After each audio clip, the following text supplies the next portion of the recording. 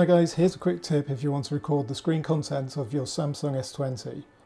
I see so many people filming themselves using the phone rather than using Samsung's excellent built-in screen recording feature. You can use the screen recorder to create a video file to use directly in your YouTube tutorials, which will not only look more professional, but be much more visually pleasing.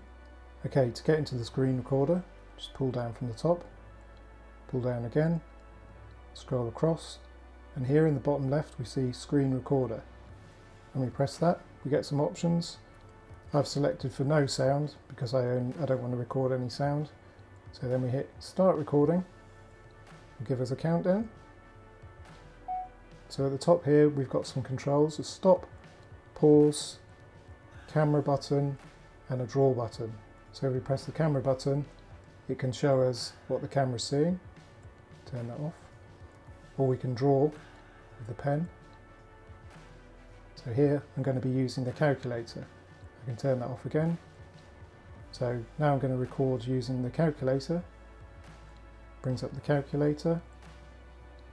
This would be my tutorial. 1, 2, 3, 4, 5, 6 plus 1, 2, 3, 4, 5, 6 equals 2, 4, 6, 9, 1, 2. So once we've finished doing our recording,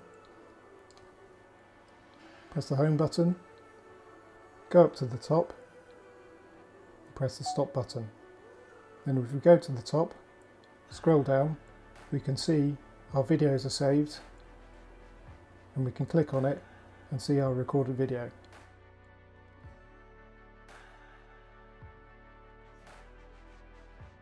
Using these screen recording videos in your video editing software will make any tutorials you make look so much better and easier to follow along. If you found this useful, hit the thumbs up button and consider subscribing for more helpful tips.